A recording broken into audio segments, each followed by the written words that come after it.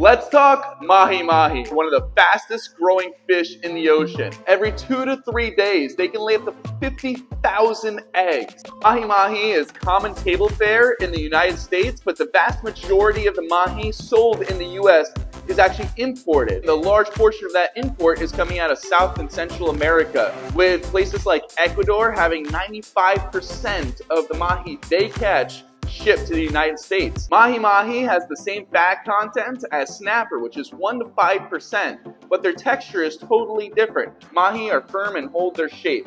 Though when you cook them perfectly, they should be fork tender. Their texture lends themselves to many different cooking methods, from sandwiches to curries, sauces, and just sitting in simmering butter. If they're fresh like what we sell here, that's perfect too. The world record Mahi Mahi was caught in Costa Rica and was 87 pounds. Thank you for watching today's Monger Talk. Comment below what you want to hear about next.